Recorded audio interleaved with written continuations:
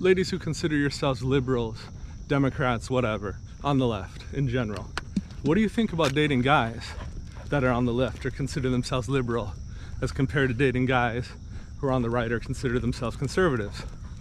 I know we see all the videos here all the time, you ladies talking about how dating guys on your side of the aisle is kind of a joke, and it's hard to find a guy that actually acts like the kind of guy you want, that as a guy embraces his traditional masculinity and does those kind of traditional things that actually makes a woman attracted and want to be with him.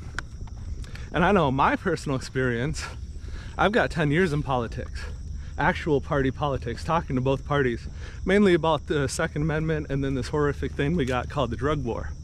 So I got a little bit of experience dealing with both guys on the right and guys on the left. And I've seen the same thing.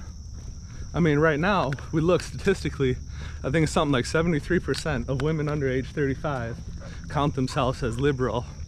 Whereas on the male side, it's almost the exact opposite. It's like 38% consider themselves to be liberal. And that right there kind of shows you the huge key difference.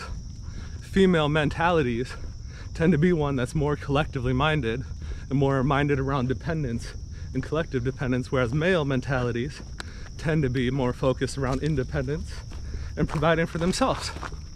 And we see that split perfectly in politics.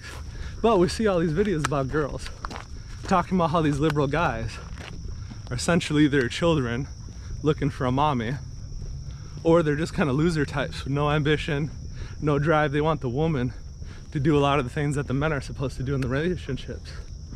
That's kind of the same thing I see. So let me just ask you guys, ladies, y'all consider yourselves liberals. Do you go for liberal guys? I mean, now it'd be easier to go with the guy who just holds your same beliefs politically and stuff. But do you really go for the kind of guys who aren't the guys you want?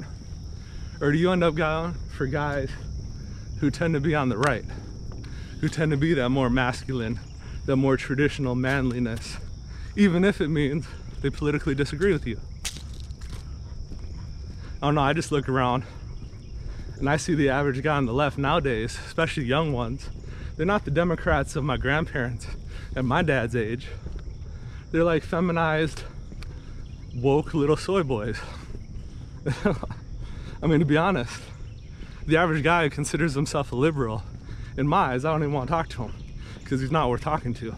Because typically he's a low testosterone, woke, weak, soft guy who doesn't want to stand up and have ambition to go places in his own life. He wants somebody else to take care of that.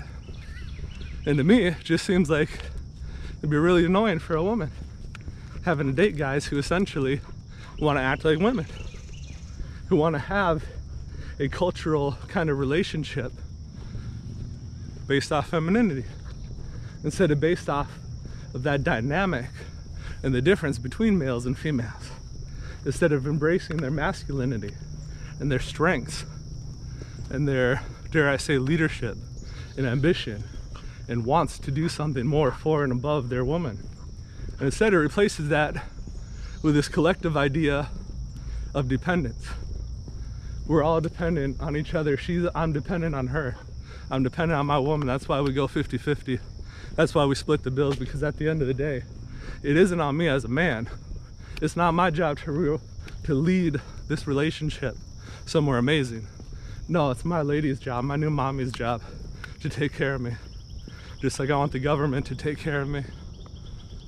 So ladies, let me know. Which you prefer? Do you find the woke joke soy boys attractive? Or do you find the more masculine, independent-minded guys on the right attractive? And how bad does that bug you?